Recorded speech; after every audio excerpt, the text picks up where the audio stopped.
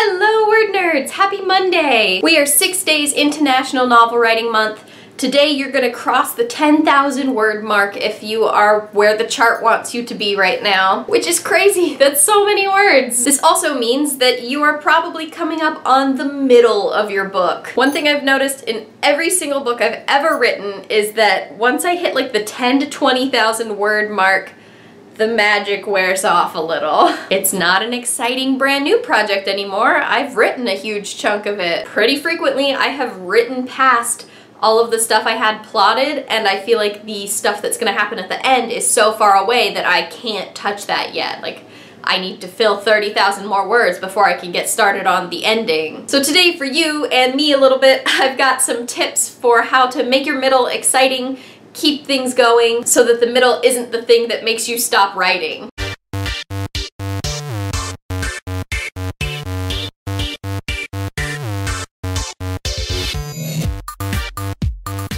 The first thing that I always do when I'm trying to make my middle stop sagging is I make things harder for the characters, and then I don't stop making things harder for the characters. This is a little complicated because, I mean, you do have to get your characters out of all the hard things eventually, but that's not right now. Look at your characters. How many opponents does your main character have? Sure, you have a main character and you probably have a main villain, but what are the other characters in your story doing to mess things up? Have your main character make mistakes. Have your main character and your villain come head to head and let the villain win. The second thing I'm going to recommend is giving your book a mini midpoint climax. I believe it's Chuck Wendig who has talked about it before, but some of the best, most page-turny books I've ever read have like all this stuff going on at the midpoint, and it's like, this can't be the end of the book. How are things so bad? There's still 200 pages left. Look at what you've got and decide something explosive that could happen at the midpoint of your book. Something major that could happen in the next 10 to 15,000 words. I find it way easier to work towards that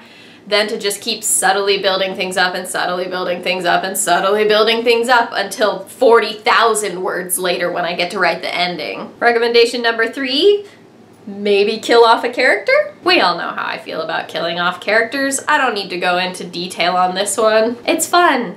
Try it out. Kill off that character who you're thinking you might have to cut in revisions anyway. 4, give your character a win. I know for me, I've been piling all of these things onto my main character, just like mystery after mystery after mystery after conflict. And at some point, if I keep building onto it, it's gonna be too much. I need to give my character one solution so that she can keep getting more mysteries. And so that as a reader/writer, I'm not mentally exhausted trying to figure out how I'm gonna wrap all of these things up at once at the end. And if you try all of these things and none of them are working, your middle is still sagging, you're hating it, you don't know what you're gonna do, my final recommendation is to just go explosive. In the book that my co-author and I wrote last year, I think it was, we realized halfway into the book that we had no plot and it wasn't going anywhere, and we really needed to make a change if we were gonna make things go somewhere, because at that point we had 25,000 words of people just consistently going into the forest and having conversations. We knew that something needed to change. We didn't know what to do to make it change. We were pantsing a little bit.